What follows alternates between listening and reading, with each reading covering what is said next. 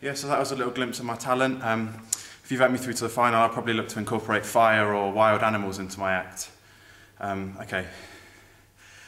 Oh, while I'm here, I may as well do my second talent. I'm also a bit of a poet slash rapper. So I thought I'd share a little bit of poetry with you.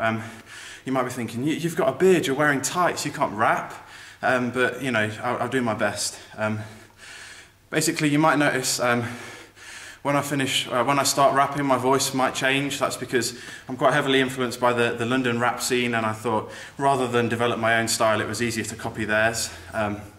So this is a little poem called Vote for Frisboy, open brackets, he is great, colon, a tribute, close brackets.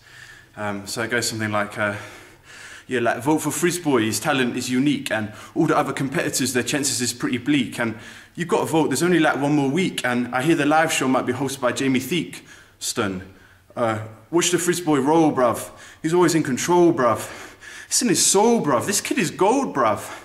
Like most of the other competitors are performing at full potential, but Frisboy's improvement is likely to be exponential, and go tell your friends to vote, don't keep it confidential. This is the most important vote since the American presidential.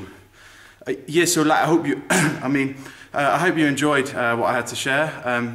And that's two talents. Maybe I'll look to combine them, do something like an upside down rap or something like that. So thanks.